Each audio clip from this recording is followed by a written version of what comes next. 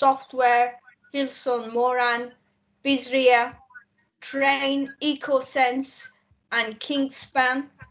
We really appreciate their support and sponsoring our chapter. Also, we have got a new member, Benonia Tinambu. Benonia, if you are here, say hello.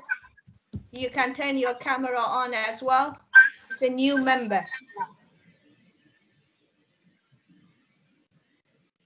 Hi everyone. Unfortunately, I'm not camera ready today because of the short notice. So please forgive me. Maybe next time I will show my face. Okay, thanks very much, Benonia. Thank you. Okay, next, Darren, our president-elect, will introduce the speaker. Darren, over to you. Okay, thank you very much. I'd like to introduce Stuart Gadsden and thanking him for the valuable time that he's providing. I'm getting a bit of feedback here. Sorry if you can hear an echo. So just to introduce Stuart, Stuart has over 20 years experience of studying and working in the field of renewable energy. Following his PhD, he worked as a consultant engineer before becoming operational manager at a renewable energy installation company and then product manager at a global heat pump manufacturer. Stuart joined Kensa in 2015 as technical sales manager, focusing on shared ground loop ground source heat pump systems within the residential sector. He is now director of sales in the Southeast region. So Stuart, yes, thank you ever so much for joining us and giving up your valuable time for the chapter members. Over to you. Thanks, Darren. Let me go for the sharing option and hopefully this will work.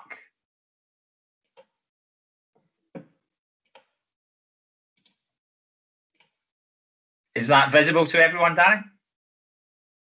It is. You're still. We can see the slide. Different slides to the left. Okay, let me get out that view. Is that better? It's not changed. It's not changed just yet.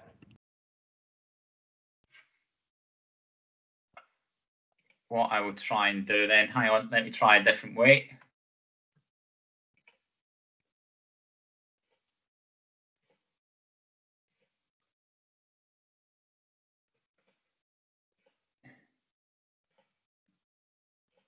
Is that better? That's correct. Yeah, that's it. Correct. We can see the single screen now, or single pane. Cool. Excellent. Well, first of all, thanks for that introduction, Darren. Delighted to be here this evening to present to you all. As Darren says, I'm Stuart Gadsden, Director of Sales in the South East for Kensa Contracting Limited. Kensa is a manufacturer of ground source heat pumps. We manufacture them from our factory in Cornwall. If anyone is ever passing Cornwall and we don't have any COVID restrictions, then we'd always be delighted to show people around the factory so you can actually see heat pumps made in Britain for yourself. And that's a genuine offer. So, you know, my contact details are there. As I say, if anyone ever wants to see ground source heat pumps being manufactured, we'd be happy to show you that. But the other thing that's a bit unique with Kensa, we don't just manufacture the products. We are a contractor, and I work for the contracting side of the business. That part of the business has been going for 9 years, the whole company since 1999. And in that time, over the past 9 years, we've installed about 2,000 to 3,000 ground source heat pumps. And Kensa as a company has sold over 8,000 ground source heat pumps in the UK. So we are the UK market leader. There's usually some sites around the country where drilling work's happening and things are happening. So again, you know, when restrictions ease, if people are interested in seeing this stuff for themselves in action, then hopefully at some point we could have that opportunity to do one of these sessions live, for example, on the site. So what I'm going to chat to you today is about the technology, make sure everyone has a good understanding of ground source heat pumps, and then specifically focus on shared ground loop arrays and the benefits that we think they can bring to district heating. So very briefly, run through what I'm going to talk about. So the challenge that we're all facing, then the technology, district heating versus the shared ground loop arrays, look at some technology comparisons with other alternative heat sources, the subsidy support that's available at the moment, a few case studies just so that you can see this system in action, finish with the conclusions, and I'm aiming to speak for no more than 40 minutes. so that we've hopefully got some good time for a bit of a debate and discussion session at the end. So the challenge facing the UK, which I'm sure you're all very familiar with, is that the UK government has set a net zero target by 2050. That in itself is a very challenging target. However, 300 councils in the UK, and there's 404 councils in the UK, so 3/4 of them have now declared a climate emergency, and most of them have actually gone further than the UK government, with many of them setting a net zero target by 2030, which is obviously only 9 years away. And that is a very, very challenging target, as these local authorities are now finding out. And in terms of meeting that target, one of the things we do need to look at is heat. And heat produces the largest proportion of carbon in the UK. You can see this graph from the Energy Saving Trust, and 37% of all the carbon in the UK is coming from heat. But at the moment, only 6.2% of all the heat in the UK is coming from renewables.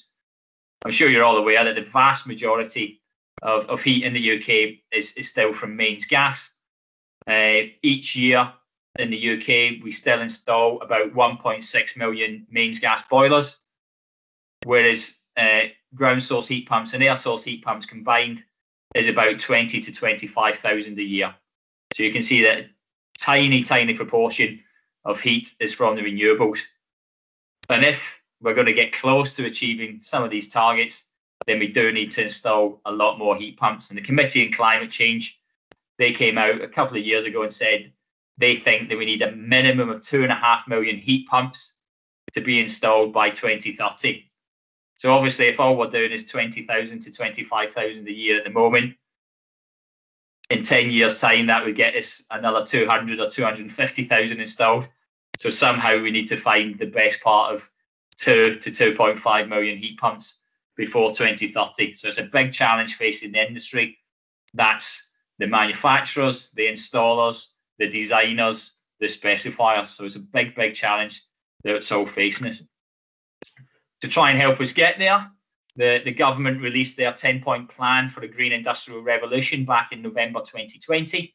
And I think it was point number 7 on the plan is the one that you can see on your screen about how we're going to make homes and schools and all those types of buildings greener. And the target then is to install 600,000 heat pumps every year by 2028. Well, I take you back to the number I've just told you, which is currently, it's about 20, let's call it 25,000 a year. If we've got to get from there to 600,000 in the space of 7 years, that's a tremendous amount of upskilling and work that's needed within the industry. So, climate change is real. It is a crisis that we're all facing. Heat pumps, I genuinely believe, are one of the solutions. But there's a big challenge ahead of us to try and meet some of these targets. So if we look at ground source heat pump technology, I'm sure many of you are familiar with the technology, but just to understand the process, we've all got a heat pump at home, and I'm sure you're all aware that all a heat pump is a fridge, the standard refrigeration cycle that is taking place inside that box in your home. But what we do with the ground source heat pump is we're moving heat obviously from the ground, passing it through the refrigeration cycle in the heat pump, so that we then have a heat source to provide central heating via underfloor heating or radiators, fan coil units, and obviously hot water via a hot water cylinder. With a ground source heat pump, our heat source is clearly the ground. And what we tend to do usually is we bury plastic pipe within the ground. That pipe is filled with a heat transfer fluid, and all that heat transfer fluid is a mixture of water and antifreeze. We circulate that fluid around the ground, and it goes in colder than the ground, so typically 5 degrees cooler than the ground, and we try and gain about 5 degrees of heat across that ground. So if it's gone into the ground at 5, we're aiming to bring it back in to the heat pump at about 10 degrees. If it's gone in at 0 degrees, we're trying to bring it into the heat pump at about 5 degrees. Once that glycol heat transfer fluid is in our ground source heat pump, it just goes into a heat exchanger. Sometimes that will be referred to as an evaporator, but effectively it's a heat exchanger that on one side has the glycol fluid from the ground, and on the other side has the refrigerant that's inside the heat pump. Even though the temperature coming in from the ground is relatively low, that's still warm enough to boil the refrigerant inside the heat pump, and then it changes state from a liquid to a gas, but it's still a relatively low temperature and low pressure gas. So the heat pump, the key component in the heat pump is the compressor, and that's the thing that's bobbing up and down, the yellow component you see on the screen. And all we do in the compressor inside our heat pump is obviously compress that gas. By compressing the gas, obviously all the molecules start bouncing around, the temperature increases, and we now have a high temperature, high pressure gas that we now pass through a second heat exchanger. Some people will refer to as a condenser, but again, it's just a plate heat exchanger, which on one side has your high temperature, high pressure gas from the refrigerant circuit, and on the other side has the hot water that's flowing in the radiators or the coil in your hot water cylinder. And what we do at this heat exchanger is we aim to transfer about 5 degrees of heat from the refrigerant circuit into the central heating system. So if the return water from the central heating is coming back at about 40 degrees C, we'll then send it back out at 45 degrees C to the central heating circuit. Within the heat pump itself, that refrigerant, because it's now lost its energy, it changes state back from a gas to a liquid, but it's still a high pressure liquid because we haven't done anything to reverse the process in the compressor. So what we do is we pass it through an expansion valve. That then means that the physical characteristics of that refrigerant change, becomes a low temperature, low pressure gas again, and the cycle just continues in the heat pump. So the key thing in the heat pump is we have the heat source in the ground. That's usually a closed loop. It's a closed fluid sealed circuit itself. Within the heat pump, you then have your refrigerant circuit, which is also a sealed circuit. And then we have a third circuit, which is the homes or the industrial buildings central heating circuit. And again, that's a sealed circuit. And we're just transferring heat from one place to another. And the beauty of a heat pump is that in normal operations with a ground source heat pump, you'll buy 1 unit of electricity, but the heat pump will generate anywhere between 3 and 4 units of heat for you. So it's a very efficient process. You've used 1 unit of electricity, and we get 3 or 4 units of heat going into our building. So that's the basics in the technology. Now, there are different heat sources that you can use with a ground source heat pump. I'll just touch on these briefly. We have the horizontal loops, and typically when I think of these, I tend to think of Grand Designs and Kevin MacLeod standing next to usually a brand new house that's been built in a rural location in Britain that's got lots of land. And the pipes in this scenario are dug in trenches that are about 1 to 2 meters below the ground, spread out across a wide area. And that's how we generate the energy. Relatively cheap to install because it's a man and a digger. It's plastic pipe being buried in the ground, and it can be done relatively quickly. We still sell a lot of these systems as Kenza, but that's all typically done to your private homeowners, often, as I say, in rural areas, and doing a lot of self-build. The vast majority of projects that are done on a large scale is when we get to boreholes, the second one along. And this is where we drill closed loop vertical boreholes, anywhere up to 240 meters deep, although we've now got some projects where we're going down to about 300 meters deep. The beauty of these is that they're a lot space efficient because obviously we're taking then the energy from the rock that's deeper, so we don't need so much surface area. You can drill the boreholes pretty quick. You know, you can, in the right conditions, you could get a 200-meter borehole completely drilled, pipework installed, moved on to the next hole. You could do all that within about 2 and 2.5 days. But obviously, this is more specialist installation. It does cost more because it's a big civil engineering process. So effectively, you want to be doing this on a big scale. And you know, by big scale, I mean multiple residential properties or large-scale industrial buildings, so that we can start to drive the price of the ground source heat pump down. But the vast majority of ground source heat pumps in the UK will be these closed-loop vertical boreholes. However, you can also make use of water sources. So if you've got a surface water, so that could be a lake, it could be river, could be even the sea, you can actually just put your pond mats, your heat exchangers in that surface water and just take the energy out of there. Usually tend to be quite cost effective because there's less civil works involved. Not a great deal of maintenance, but obviously it's very site specific, and there'll only be certain parts of the UK where you can do that.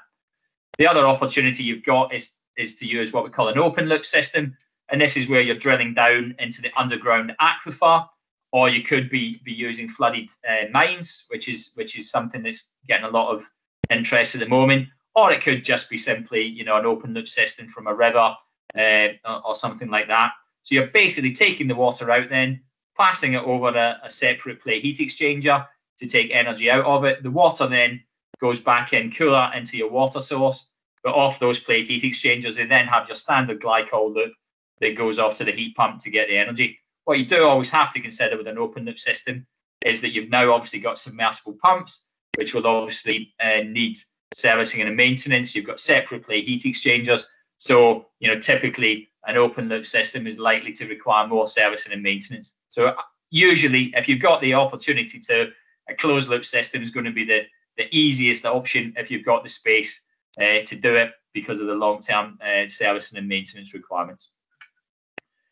So I'm just going to focus a little bit more on closed loop vertical boreholes because this is typically the starter for most large-scale systems. The question I get asked a lot is, well, how many boreholes do I need? How much energy can you get out the ground? And that's often a question that's kind of, you know, the same as how long is a piece of string. You know, it's going to depend from site to site. But as rough rule of thumbs, and as engineers, we often like a good rule of thumb, anywhere between 30 to 60 watts per meter is a usual extraction rate out of the ground. So if you drill a 100-meter hole, it's likely that you could use that to support, say, 3 to 6 kilowatts of demand. A 200-meter hole, anywhere between 6 and 12 kilowatts of demand. But it all depends on how close the boreholes are together. The closer you put them, clearly they're sharing the same ground, so therefore you can take less energy out. If you can put them farther apart, you can therefore take more energy out of the ground. It also depends on whether it's a heating only system, so all you're doing is taking energy out of the ground and not really be actively recharging it. You're just allowing the ground's natural heat to recharge itself. But if you've got a system that's doing both heating and cooling, obviously during those summer months, the cooling energy is now being rejected to the ground, and that allows you to design the system differently. And the key one is obviously the geology in the UK is significantly different in all parts. You know, the southwest in Cornwall, where we are based, very good systems down there because they're on often on granite, high thermal conductivity. We get lots of energy. I've done other projects in the East Anglia region. We've got something called the Norwich Crag, which is basically sand all the way down to 90 meters. Not great at conducting energy, so therefore you need more boreholes for the same heat load in East Anglia as you would do in Cornwall. So it's lots of things to consider, and ultimately you need to be working with a specialist. I thought it might be interesting for you just to see a video. This is typically we're using a water flush drilling method. The thing that's turning around is a drill rod. These usually come in either 3 meter or 6 meter lengths.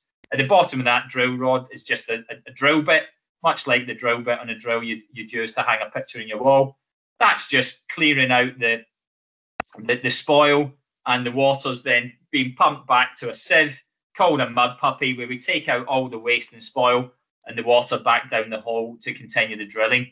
Once you finish your hole, the top bit of it, we've always got some temporary steel casing because otherwise the hole would collapse. But once the hole's drilled, you can see here the pipe work just coming off a decoiler, just off a telehandler, and that pipe work will be in that hole very quickly. And as I said earlier, that whole process of drilling a hole about 200 meters deep, you're looking at about 2 to 2.5 days. Important to note the diameter of the hole itself, probably no more than about 150 mil for a closed loop system. But once you've finished putting the pipework in the hole, it's fundamental that you put grout into that hole so that you get good thermal contact between the surrounding geology and the pipework, and obviously then into the fluid itself, so we get that heat transfer. So the key design considerations. ultimately, like any heating system, a ground source heat pump system will only work if it's been designed properly up front by someone that knows what they're doing. The first thing we need to understand is the loads of the building. So we do need to understand the peak load, i.e. that kilowatt number that we need on the coldest days of the year to make sure the building's warm, or equally on those days in summer, if it's a cooling system as well, to make sure that the building's going to be comfortable. But as well as the peak, we do have to understand the annual or monthly or ideally the hourly demand, because it's both the peak in kilowatts and these hourly demands in kilowatt hours. Both of them will drive the design of the system. And obviously, the more detail that you can give, the better. I was interested to note that one of the sponsors of ASHRAE is obviously the IES software. And I know on lots of the bigger commercial projects, the consulting engineers are using software like IES. And from that, you're obviously able to get these peak annual, monthly, hourly loads. So that's fundamental importance. We need that in order to be able to size the system. So obviously sizing the right size of heat pump, but then sizing the ground array. Another key one for ground source heat pumps, and any heat pump for that matter, is flow temperature. A lot of projects are coming to me now because there's a lot of interest in heat pumps, and people are just going, well, I was going to put a gas boiler in there that was going to run at 80 degrees. So I'm now just going to put a ground source heat pump in there and run that at 80 degrees. No, ground source heat pumps work more efficiently at the lowest possible flow temperatures. So ideally, we want to be designing our space heating systems to be working at flow temperatures of, in my opinion, 50 degrees or less. Ideally, 45 degrees. If we can make it 40, it'll be even better. But they are the kind of flow temperatures we need to be working to. A bit more of a challenge in a retrofit building, where potentially, we might need to be sticking at, say, a 50 flow or 55 degree flow for space heating. So there's a bit of a compromise in efficiency, but it's balancing it with the size of the heat emitters. But if we've got a new building that's being designed from scratch, in my opinion, there's no reason why we can't design all our heating distribution systems to suit the efficiency benefits of a heat pump and get these designed at low temperatures. And that's why often you'll see underfloor heating discussed with ground source heat pumps, because obviously with the large surface areas of underfloor heating, we can usually run the systems at the lowest flow temperatures. But as designers of systems, flow temperature is something we have got control over, and please try and get that as low as you possibly can. It's also important that we look at the domestic hot water provision. Heat pumps can do domestic hot water because they can run in modes that they will do 60, 65 degree flows into a cylinder. So they can do your domestic hot water, but we do, again, need to understand that provision, and we need to understand how a heat pump is different to a gas boiler. It's not just going to chuck 80 degrees into a tank, so we can get away with those flow temperatures getting us out of jail. We do need to design these systems correctly, and we do need to consider the flow temperature that's coming in, and therefore what storage capacity do we need, and how we're going to cope with peaks in our daily hot water demand and reheat times. So it can be done with heat pumps. We just need to think about it. Cooling, typically not often in residential, or I'm starting to see this more on the new build, and certainly in luxury properties within urban environments. But certainly in your commercial spaces, clearly these buildings are going to be requiring cooling. And the beauty with a ground source heat pump is that cooling energy can be rejected back into the ground. By rejecting it into the ground, we help recharge the ground, so we raise the temperature of the ground, which will actually then make the whole system more efficient when we get to the summer, to the winter months, and we need space heating.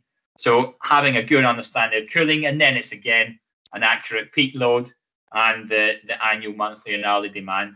And clearly, we need to understand the heat source. Is it a closed loop system? Is it an open loop system? Are we trying to do something fancy with mine water or in a lake? And fundamentally, when we're looking at the ground, employ a certified geo-exchange designer. And this effectively means that someone's been on the International Ground Source Heat Pump Association accredited training course. They've been proved that they know how to use software, they understand the geology, and they can design these systems. And I can't stress that enough. If you get one part of a ground source heat pump system wrong, so if the ground array is wrong, or the size of the heat pump itself is wrong, or the heat emitters are designed at the wrong flow temperature, the system won't work. But I believe that with our current engineering skills, we do understand how to size systems correctly. We can work on the flow temperature. So therefore, the bit that perhaps the industry is not that familiar with is the ground. And at that point, let's work with the experts and get the certified geo-exchange designers involved. So this leads me on to, what have we been doing as an industry? And often what we've done over the past few years, and policies often driven us down this route, is a district heating solution. And a district heating solution is usually you have a large central plant, which has often recently been a combined heat and power plant or maybe gas boiler plant. And some of these I'm starting now to see people maybe even looking at biomass or heat pumps. But a central plant is usually generating high temperature hot water. Usually you're going to have some form of heat accumulators or buffer tanks or stores, which are helping to store that energy. But you have a network then of pipework going around the city or the buildings. It's at high temperature, often at 80 degrees flow, and trying to keep the returns as low as possible.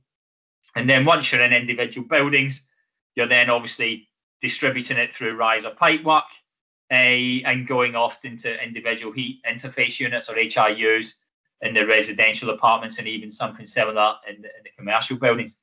But what you have with that is that one entity has to own that central energy centre. So you're going to have to develop an ESCO who will then own that plant and maintain that plant. And then they will sell obviously heat onto all those individual building owners. Those building owners will have to buy their heat from that company. They have no choice. And at the moment, that is an unregulated market. And it becomes quite a complex system. There's metering and billing involved, obviously, to make sure that those people are paying the right amount for their energy. And obviously, that plant, that is fundamental that that's working, because if that goes down, you could leave several hundred or thousands of buildings without heating and hot water, and they're not going to be happy. And, Google's a wonderful thing. If you go on there today and just Google district heating problems and systems with issues, you'll find them. It's not that difficult. But often what people think I'm going to do is go, well, we can still do district heating with ground source heat pumps. Just cross out that combined heat and power plant, put ground source heat pump instead, and we'll do the same thing. But you'll still have all these same problems. You're overheating in your risers and corridors, a complex system to be maintained. And obviously, I've already pointed out that ground source heat pumps ideally work best in higher efficiency at lower flow temperatures, whereas these existing networks tend to work at high temperatures. So what we've been pioneering over the past few years and working on is what we've been calling shared ground loop array. But I think now within the industry is often now referred to an ambient loop or even a 5th generation district heating network. But what we have in this scenario is that we have a ground array, and the ground array size will depend on the buildings that its heat load has got to satisfy in the geology and all those points we touched on earlier.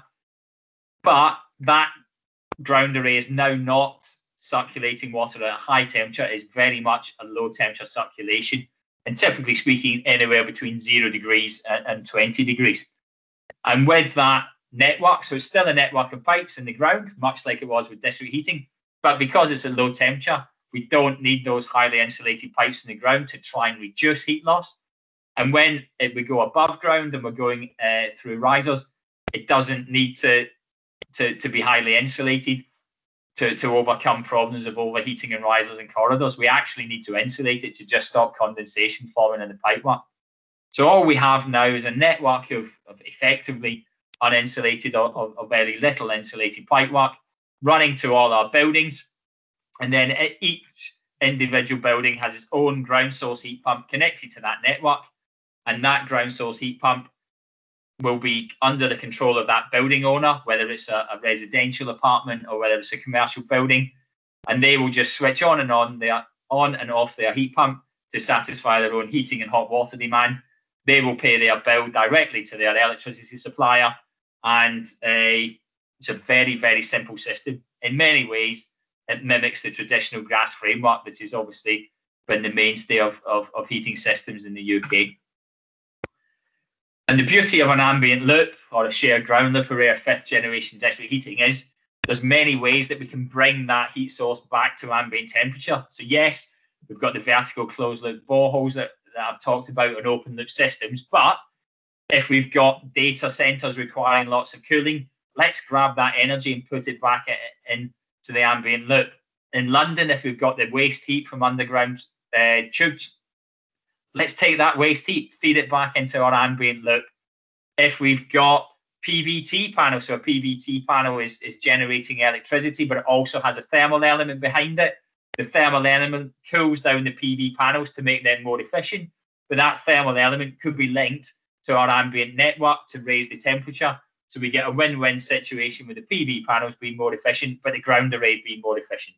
So there's lots of ways that our ambient loop could be brought back to temperature to feed all these heat pumps in our buildings. And you can see there that, you know, what ideally we envisage is you have this on a city-wide scale. You know, instead of the mains gas pipework running through everyone's city, you have an ambient loop pipework running through everyone's city, and then they can connect to the individual heat pump in that building. You know, we could make that transition today to a low-carbon heating system. I'll just touch on this, but you can, as I've said earlier, you can do cooling through the ground source heat pumps. You can do it passively. So during the winter months, we've actually cooled down the ground array because we've been using the energy to heat our buildings.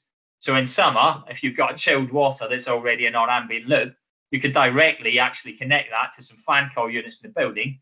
That's you're actually doing cooling. You're not actually switching the heat pump on at that point. Very energy efficient because it only needs circulation pumps. But you can clearly use a ground source heat pump as well to provide chilled water for you.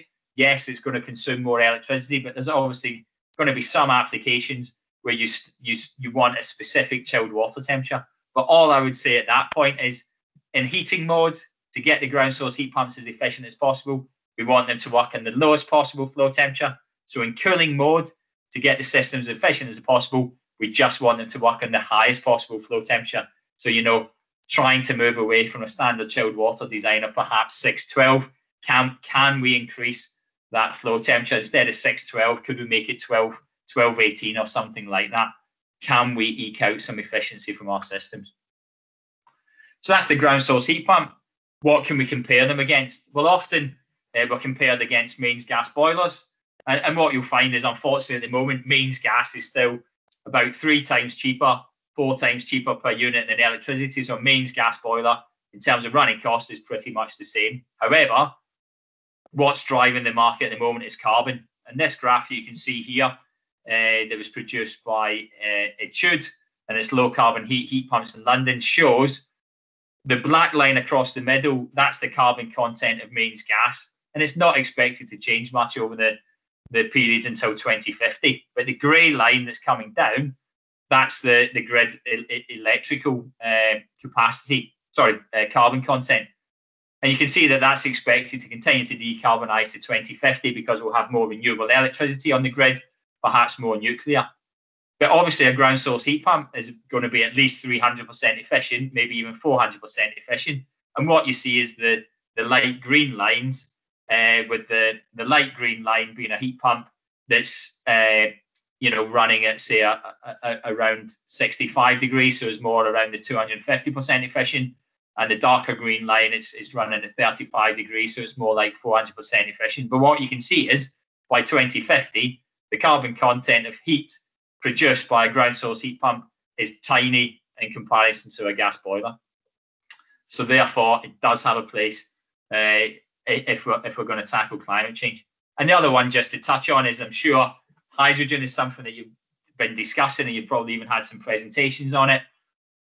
But a ground source heat pump is about 6 to 8 times more efficient than hydrogen at converting electricity to heat. So roughly speaking, if you have 1 unit of electricity and you want to get 1 unit of heat from hydrogen,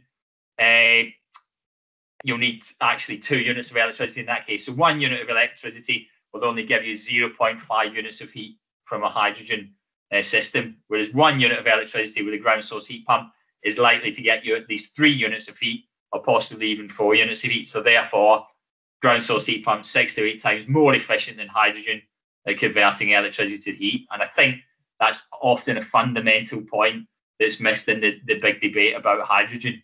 You know, I think hydrogen does have its place in the UK, but I'm not convinced that we should just move from burning gas to now burning hydrogen in boilers.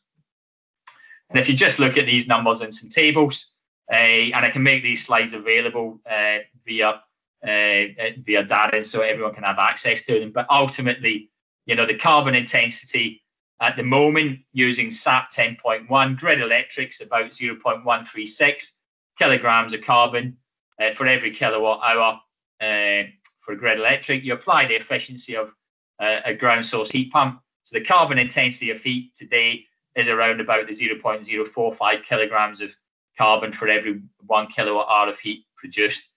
Compare that to any other technology, and you can see that the ground source heat pump does have the lowest carbon emissions. If we compare it against the mains gas boiler, which is at 0.247 kilograms of CO2, you can see that we're somewhere around the 70 to 80% reduction if we were to switch away from mains gas to ground source heat pumps. So from a carbon perspective, it's clearly got a future.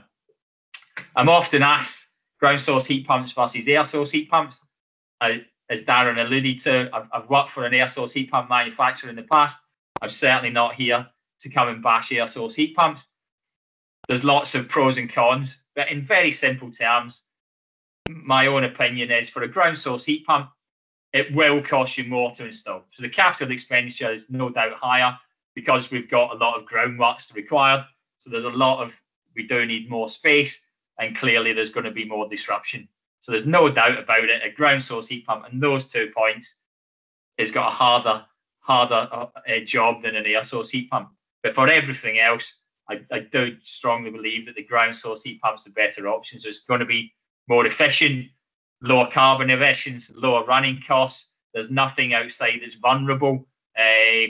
So it's a long-term system that is easy to maintain and is very reliable. You've got the ability to do the passive cooling with an ambient loop solution. There's no metering and billing. So there's lots of ways that a ground source heat pump, I think, is better than an air source heat pump. But fundamentally, I guess it will come back to, are those long-term benefits worth paying for up front?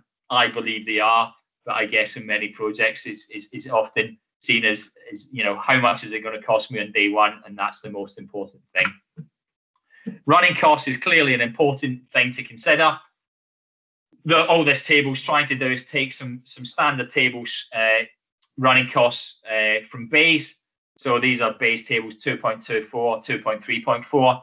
And basically that's the average UK price of electricity and gas that you can see there. So 16.6p for grid electric, 3.79p for a mains gas boiler.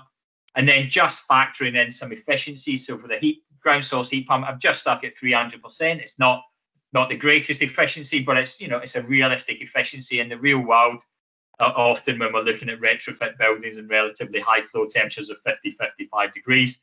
And for a mains gas boiler, looking at about, you know, an efficiency of 85%. So it's, you know, a relatively new system. And what you'll find is the delivered heat cost per kilowatt hour. Unfortunately, at the moment, a mains gas boiler is still cheaper, 4.46p a kilowatt hour versus about 5.5p for a ground source heat pump. And, you know, yes, the ground source heat pump's more efficient, but the cost of gas is still very cheap in the UK. So therefore, a typical small, flat, 5,500 kilowatt hours cost a year. At the moment, mains gas is still your cheaper option, unless you then factor in the annual standing charge. So obviously, if we don't have to bring mains gas to a building, you now don't have the mains gas standing charge, which is typically around £94.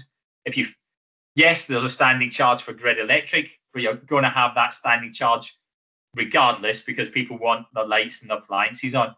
So if you allow that you don't need to apportion that standing charge to the ground source heat pump running cost, then you can see that potentially there's a small running cost saving to be made ground source heat pump by mains gas boiler.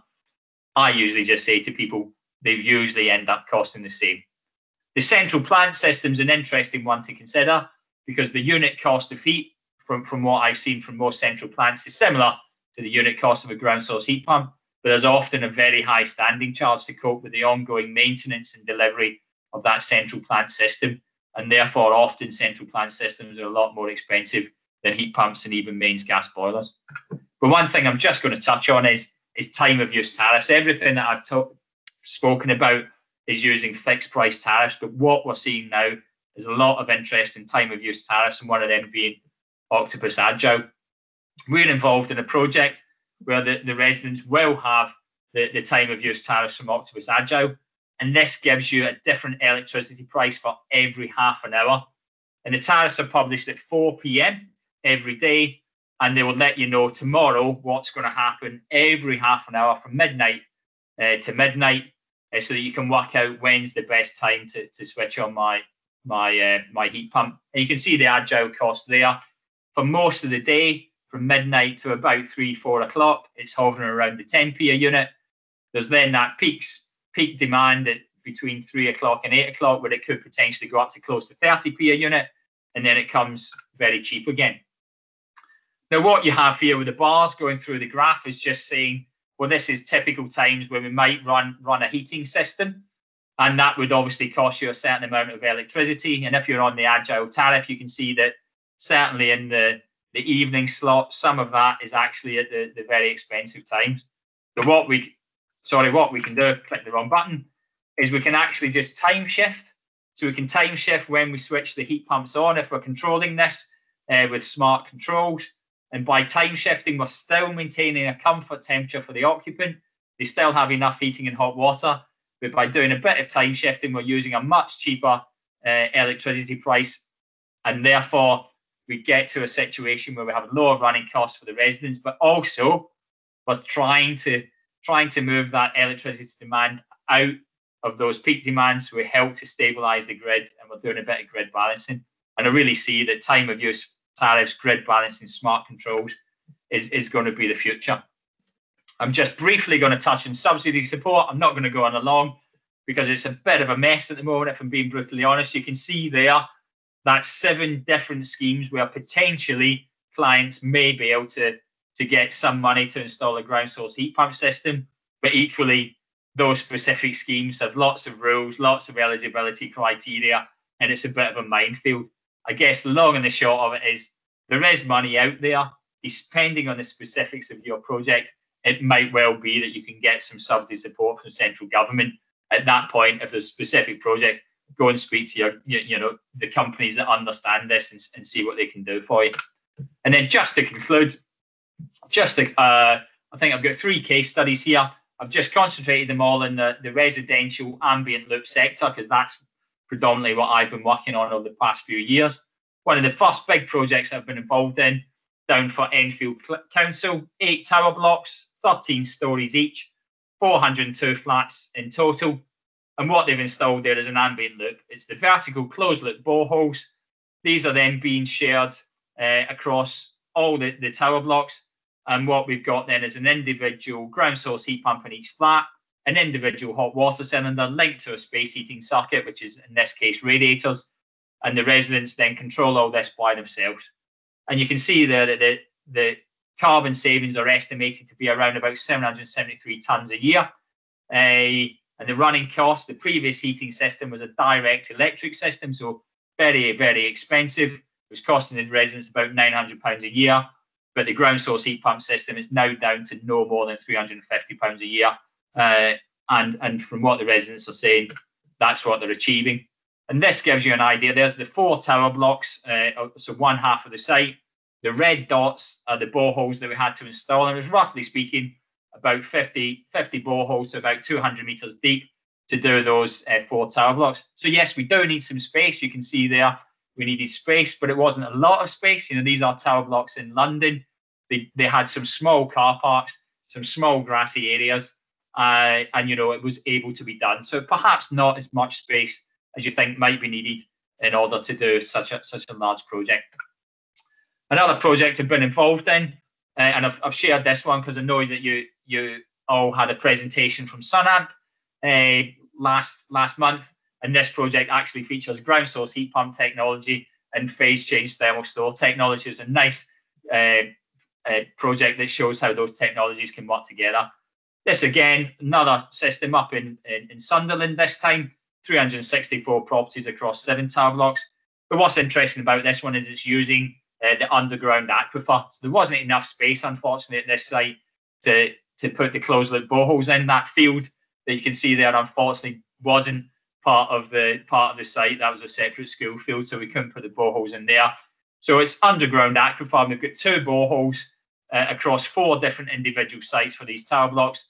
Water pumped up from the aquifer that's about 60 metres deep, passed through some heat exchangers, back down another borehole that's about 100 metres away, and then individual heat pumps, hot water cylinders, which in this case was the phase change thermal store, and then a new central heating system. This one's saving about 420 tonnes of carbon per annum over across these tower blocks. And it can be done in new build. And this project's a large residential development down in Bristol. Bristol's quite an interesting one because they've changed their planning requirements to already force people away from installing gas boilers. You know, that boiler ban is set to come in through the Future Home Standard and building regulations in about 2025. But Bristol have gone one step further and effectively ruled it out from now. So there's lots of new build developments looking at heat pumps. This one's 160 flats and 190 houses. And again, it's another shared ambient loop, vertical closed loop boreholes, individual heat pumps in each property, a hot water cylinder to do the hot water. And then some of these properties will have underfloor heating and some of them will have radiators in. So you can see it can be done in a number of buildings. The next case study I'm hoping that we could work to is a site that shows your residential element, but it does have your commercial buildings on as well. Ken's has done many projects where it's ground source heat pumps that are feeding commercial buildings, but it would be great to get one that's an ambient loop mixing both your residential and your commercial. So just a couple of conclusions from myself. You know, low carbon emissions, you know, that is what is driving the interest in ground source heat pumps. In my opinion, and I think the stats back it up, they are the lowest carbon heat source that you can have in the UK. So it's good for showing building regulations compliance, but more importantly, for tackling climate change. It's also important to note there's no point of use NOx or SOx emissions. Air quality is a big issue in our cities. And obviously, yes, it is using grid electric. And if that grid electric's come from a power station, clearly there's emissions there. But that's at the power station end in our cities. If we put more of the heat pumps in and reduce the gas boilers, that will certainly help to improve air quality. Lowest energy bills of any technology. They're very efficient and reliable. So, you know, the heat pump units itself, expecting them to last for around 25 years. Your ground array should be lasting at least 100 years. So, you know, typically longer than the building that it's built for. And it's completely unobtrusive. You know, there's no visual impact there. So, you know, the technology is well developed. It has been deployed at scale. You know, there's more we can do. But, you know, hopefully that's giving you a bit of a flavour about ground source heat pump technology, but specifically, you know, shared ground loop arrays or ambient loops, which I think you'll all be hearing more about as we move through the next few years. So that concludes my presentation, and yeah, happy to take questions and answers from everyone. I don't know if they're in the chat or if we just open it up. If I just stop sharing my screen, Darren, I don't know how you want to play that. I think you can keep your screen on. If anyone's got any questions, they can come online and ask, or they can type them in the box, whichever really sort of suits them, if we have any questions. Yep. Unfortunately, I can't see any questions if they come in the chat by sharing my screen, unfortunately. I'm just trying to look, find that myself, actually. Here we go, show conversation. Okay, so we have a question from Charlie Wimmer Hode. Hi, Stuart. Are time of use tariffs in use anywhere? And if so, have they proven effective both on energy use and customer use? Yep. So Octopus Agile do have a commercially available time of use tariff. And I know it is being used because our director actually is doing that in his own home. He's unsurprisingly got a ground source heat pump and he's got an electric vehicle. So he himself is certainly a great advocate of them because he says it's completely slashed his energy bill.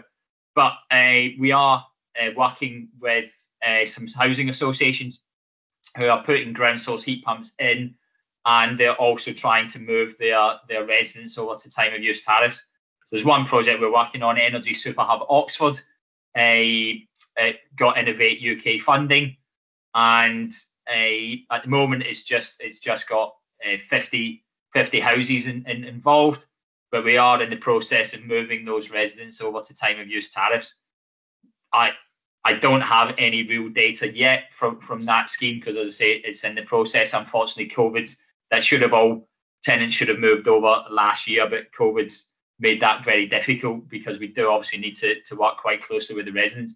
But that project is being monitored by Oxford University, and no doubt they'll be publishing information that in due course.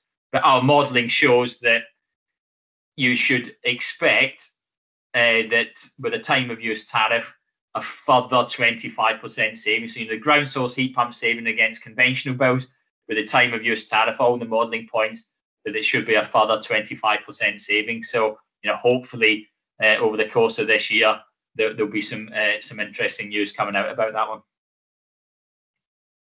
Great, thank you. I can see people typing. Okay, thanks. That's good to hear. Thanks very much, Stuart. Okay, I have a comment from Martin. Great presentation. In the case studies, who pays for the ground loop pumps energy? So that energy is effectively given free of charge to the residents. So obviously, in those examples I'm showing you, it's predominantly been social housing providers. So the social housing providers paid for the whole system, and the resident then pays for their heat via their electricity bill. But there is no energy being consumed anywhere in the system. So there is no central circulation pump. I didn't actually make that clear in my presentation. So the systems are designed so there is no central circulation pump. So that closed loop array goes all the way from the ground through the risers and then to the heat pump. And the first circulation pump you get to is a small, basically domestic circulator inside the shoebox heat pump. So if all the heat pumps are off, the system is not consuming any energy, and therefore, the landlord in this case hasn't got a bill to pay. As soon as one heat pump comes on, say in one flat, that resident pays for their heat through their electricity bill because the circulation is being done by the pump that's in their heat pump, and that's connected to the electric bill. So effectively, in all the scenarios we've seen, the heat from the ground is effectively be given free of charge to the residents, and they just pay for their heat through their electric bill. I think what we'll find as we move forward is that the government incentives won't be there to enable housing associations, councils and private developers and the like to actually sort of take the government incentive to pay for the installation, and then the running cost savings are all just handed down to the residents. So I think what we'll ultimately see is probably something similar to what's been done in the central plant system, and there will become sort of an annual connection fee or an annual standing charge, whatever you want to describe it. And that will be basically giving the income to the owner of the ground array. So, if the ground array is now owned by the landlord or a utility company, they've made the investment and put it in. But in order for them to recoup some of that investment, they will probably have a standing charge, which could be anywhere, I guess, between, say, £100 a year to £300 a year. And that's not actually paying for them to buy heat in any way or buy electricity, because there's nothing being consumed, but it's basically paying for them to recoup their investment cost. So I hope that's answered the question. I realise that I've covered a few different things there, but that there is nothing. The ground array itself isn't consuming anything. There's no bill to be paid for that. It's all done inside the individual properties themselves. So it's effectively free. But I think the long-term business models will mean that somehow there will be some form of annual standing charge levied on householders to effectively pay for this infrastructure. Thank you. That's answered that. Yeah, answered that very well. Martin's actually said thank you for answering that. I have another question. Excuse me. This another question now is from Amir Suleiman. He says, "Hi Stuart, many thanks for the presentation. Isn't there a risk of expensive failures since the plant is underground?" Yes, in theory, you could have failures with the boreholes. I mean, I've been in the industry now 15 years, and there's been no failure in the ground that isn't been caused by a human error.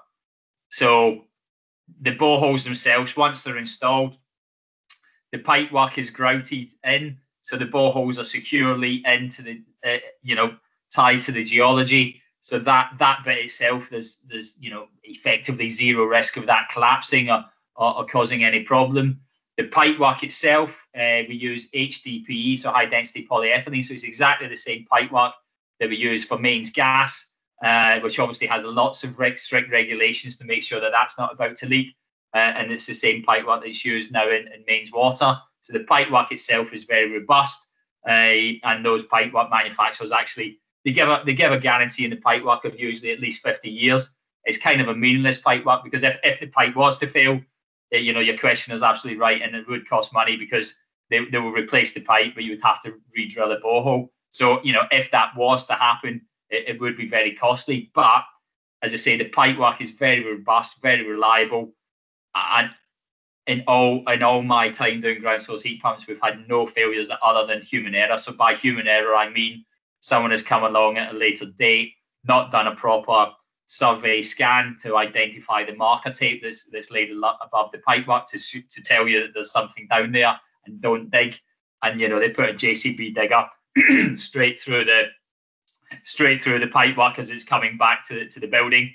And clearly, in that case, if you put a digger through this pipework, it does cause a problem. But it's a problem that can be solved. So yeah, I think people do view it as a risk. There's lots of stuff underground, but in my experience of the industry, it's reliable stuff. It doesn't fail, and I don't think that's a risk that people should be worried about. Thank you. Yep, that sort of answers a follow-up question in terms of how common are these failures. So thank you for that. We have a question from Maru. Question from Maru is: do we have enough skills in the UK to install these properly? That's an excellent question.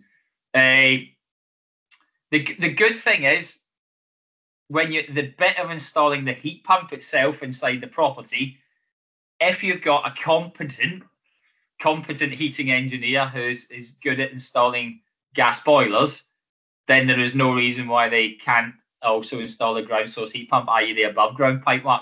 I do use the word competent heating engineer because I often work with people who have been installing boilers many years, but I'm not sure they're necessarily a competent heating engineer. And I'm not trying to be disrespectful out there, but I think often there's maybe a difference between a plumber and a heating engineer.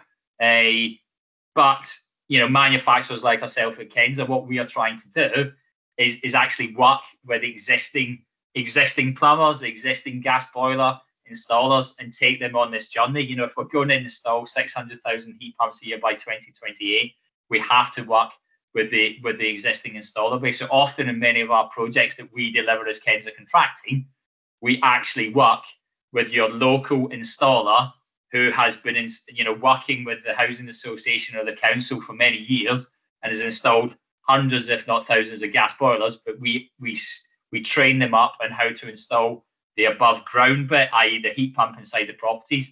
And there is a lot of fear to begin with because it's new, but actually what they realize is it isn't that much different to a boiler. If we've taken the responsibility of the design, so we've made sure, for example, the radiators are sized correctly and will work at 45 degrees. These guys do know how to install radiators and wall, and they know how to install pipework to radiators. If we tell them what to do, they will get that bit right. If we show them how to install the heat pump, and the key bit difference in the heat pump is, flushing through the ground array, making sure it's filled correctly with antifreeze. And that bit, if we train them up properly, they can get it right. I think the other bit you have to bear in mind with the ground source heat pump is obviously there's the below ground bit. And do we have enough skills to do that? Usually, in my experience, even though the ground bit is in some ways the hardest bit of it because it's big civils engineering, and you're causing a lot of disruption, and then goodness knows how many things can go wrong as soon as you start drilling up to 250 meters below ground. However, the drillers are very good at what they do. They are very experienced. They are very good at drilling holes, and they're very good at putting pipework in the holes.